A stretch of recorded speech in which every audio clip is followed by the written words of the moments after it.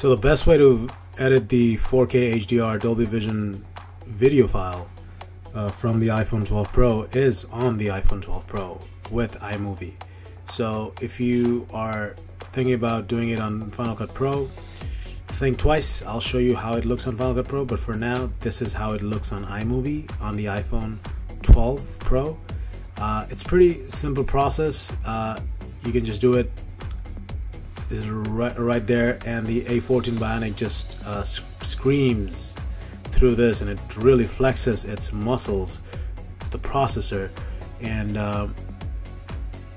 it's got good editing power. It's like all baked in. iMovie, iPhone 12 Pro, 4K HDR Dolby Vision, it's a breeze. So what you can do is that you can actually edit it on the phone and airdrop it to your iMac or a MacBook Pro, and then edit it with Final Cut Pro.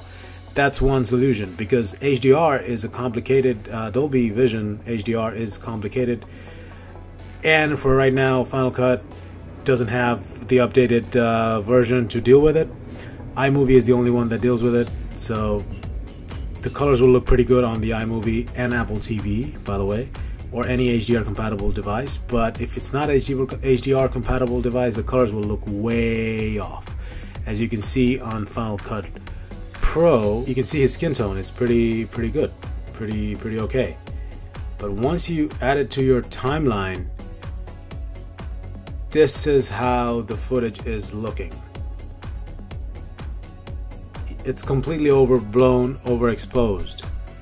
So we have to convert this from HDR to Rec 709 SDR. High dynamic range to Rec 709 standard dynamic range. To do that, we can actually go and look up for HDR tools on Final Cut Pro, and we can add that to the clip. So it's going to give you a better image, a different color, but you still have to color grade. You can add a custom LUT. But before you add the custom LUT, you can click on the HDR tool to see if you can do it from you can convert it from HDR to Rec 709 SDR, or if you want to do it from HLG to PQ, that's up to you. But I chose HDR to Rec 709 SDR. After that, you can actually apply a custom LUT, which is also a possibility. You can just do that. Go custom LUT, click on one, apply it. It's completely overblown. This is where your color grading skills come into play. If you have a specific LUT that you like, you can skip this step. You can easily do it. You can apply the custom LUT, and it's going to look the way you want it to look.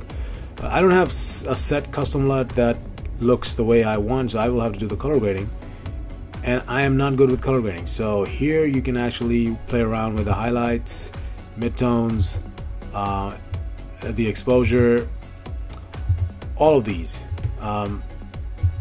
with this whole with the whole image. So again, the good thing about this HDR 10-bit 422 Dolby Vision is that the image doesn't fall apart that much if you do the color grading, and that's one of the reasons Apple actually went for this, even though it's coming out from a very small sensor.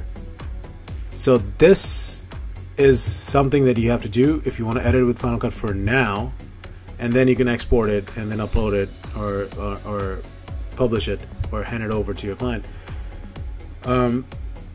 But if you want to skip all this step and you want to keep the HDR and you want to just edit the HDR video and you want to look at the way it looks like here, the best way to do it is that you go to your go to iMovie on your phone, which has been updated to be compatible with the HDR Dolby Vision, and you edit it from there. So as of right now, iMovie is the best option on iPhone 12 Pro and also the new iPad Air.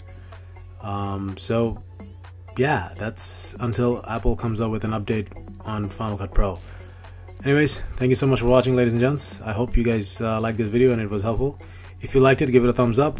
If you disliked it, you know what to do, and also you know what to do if you want more content like this. Please subscribe to the channel.